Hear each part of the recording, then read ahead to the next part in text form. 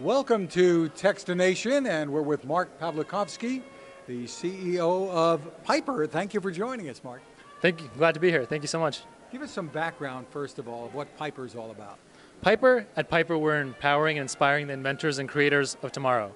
So we're inspiring kids to create and invent with technology. And our first product is a computer kit that kids build and program themselves through a game that's similar to Minecraft.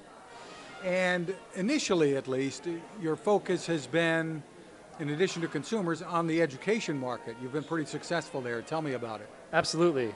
Piper is initially conceived as a product to empower today's generation of kids who are so focused on screen time to actually experience hands-on technology. And so part of that is bringing Piper kits into the home, but also bringing it into schools.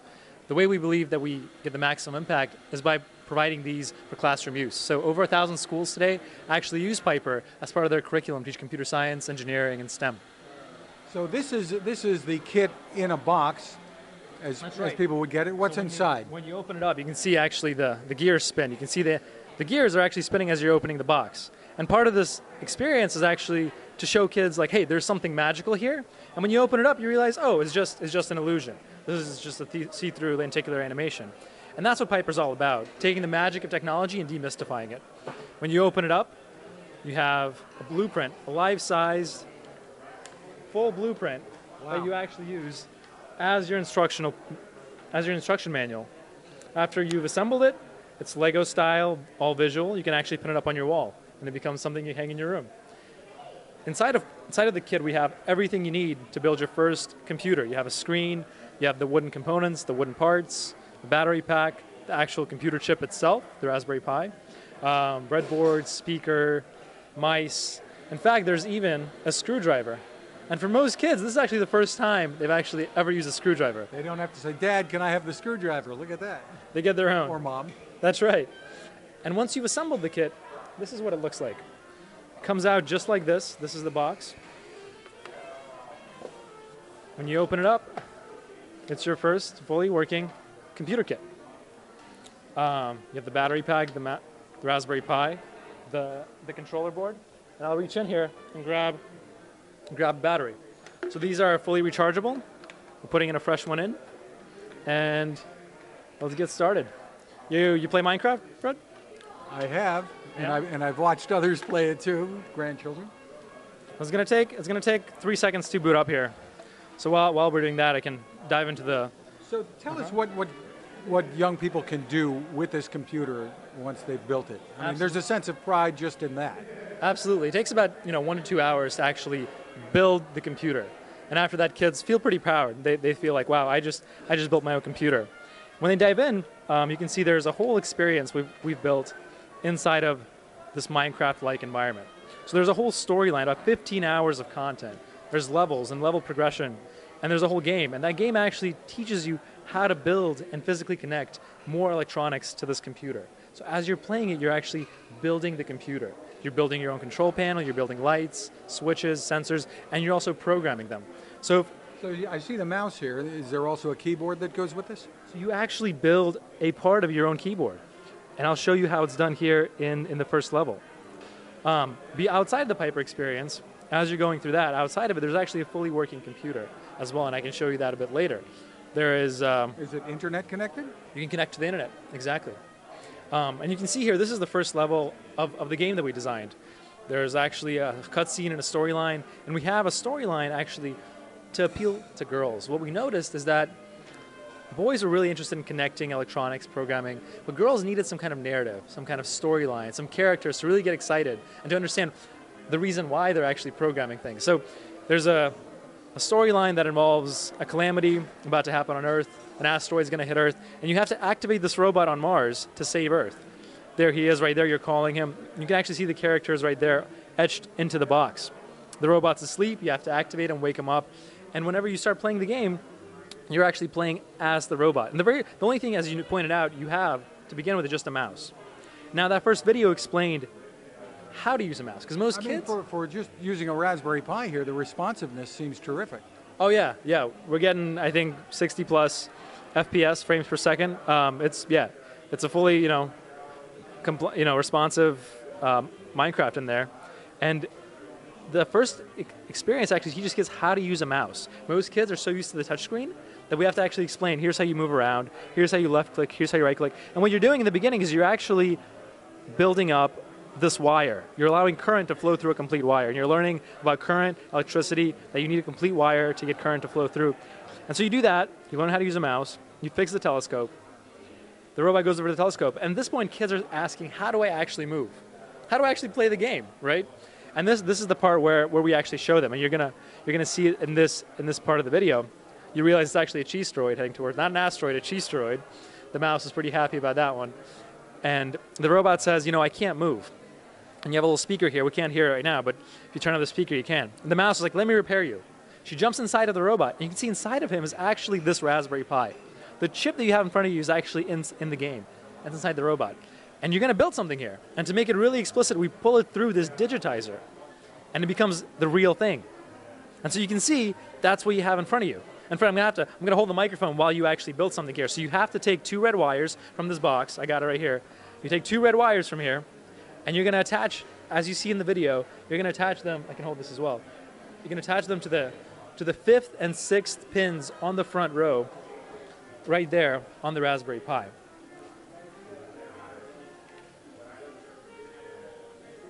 One, two, three, four, 5.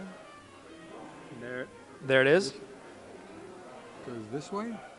Yep, that looks like the right one. Okay. And then you got another one here.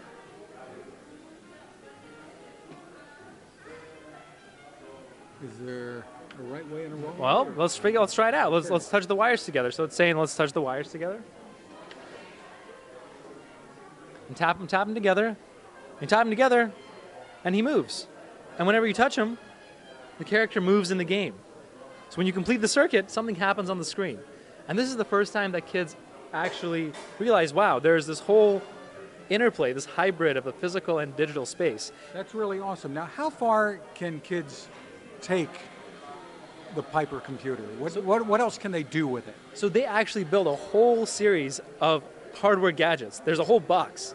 And first you build the controller, you plug those wires into the button, you build other sensors, you build switches and lights and buzzers and LED lights, and all these things, you're building them to solve problems in the game. So by the end of the experience, by the end of the 15 hours, you actually have a whole dashboard of hardware, of gadgets that you build that actually give you power-ups in the game that you didn't even realize could be a thing.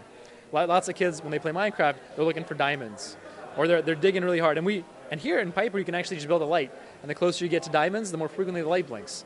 And there are more USB ports, and even it looks like an Ethernet port on the Raspberry Pi as well? That's exactly right. So outside of the Piper experience, as I was telling you, in the experience, you have the gameplay, you have 3D printing. You can make things inside the game and actually 3D print it. If you have a 3D printer, you can create music and export it. You can create videos and screenshots of your gameplay and share it. But outside of all of that, there's actually a whole desktop environment. So you can actually use Piper as a regular computer. So if you have a keyboard, you can USB in, open up. There's Office, I can show you right now. There's open source Office. And you can print with this and everything? Oh, absolutely, absolutely. You have the full capabilities of a regular computer. I'm just going to exit to the desktop here, scroll up, and you can see here Piper Universe. This is an example of some of the things I've built. There's a Raspberry Pi. What about storage? In terms of storing files, etc. Absolutely. It comes with 16 gigabytes of storage on an SD card. And now, this is the environment outside of Piper. As you can see, there's other programming languages. There's a full suite of Open Word, Open PowerPoint, Open Excel. If your kid wants to pretend like they're their dad and they want to make a PowerPoint presentation, they can do that. Now, is it Wi-Fi connected or only Ethernet? There's Wi-Fi connectivity on there. So we actually update the Piper content on a regular basis. So we ask kids to connect to Wi-Fi, and they get updates, new levels, new content, pretty much every single quarter. Well, tell me the story behind this. You're a young guy, no secret there. How'd you come up with this, and why? Yeah, that's a great question. So I was born in Ukraine. Growing up, I got a ton of opportunities here in America, whether it was going to great universities or having great mentors, and I wanted to give back in some way. I went to Africa thinking I would actually teach kids about global health using games. Designed a curriculum, was teaching kids, it was great, but I got sick myself and almost died, had to be evacuated. And I thought, wow, that was a close call. If I'm going to make an impact, I probably should do it in a more scalable way. I should do it using technology. So I started learning about programming, electronics, and found the Raspberry Pi and thought, wow, if I had this growing up, I would have been building stuff at a much earlier age. I would have been playing with this instead of Legos. And so I wanted to build that. And so building, iterating, testing with kids, that was how we came to what Piper is today. That was 3 years ago. And since then, we've launched, And you were about 23 or so at the time, is that right? That's right, I was 23 at the time. At that time, we launched a Kickstarter 3 years ago. Steve Wozniak actually endorsed it, which was awesome. And what he loved about it was that we're teaching kids in a way that's not didactic, that doesn't force it. They already play Minecraft, and we're just giving them a different, better way to play.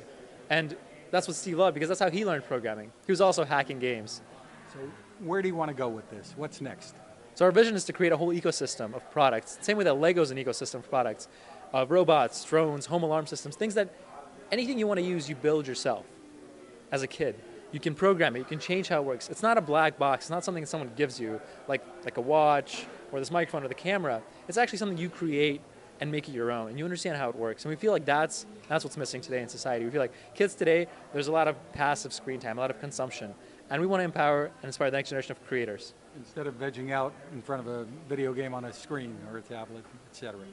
So tell us where people can get this, pricing, etc. You can get it on our website, buildpiper.com. You can also get it on Amazon, and you can get it in stores in Barnes & Noble and on toysrus.com as well. So the website again is buildpiper.com. Mark Pavlyukovskyy, thanks for taking the time with us. Thanks so much. Thanks so much, Fred.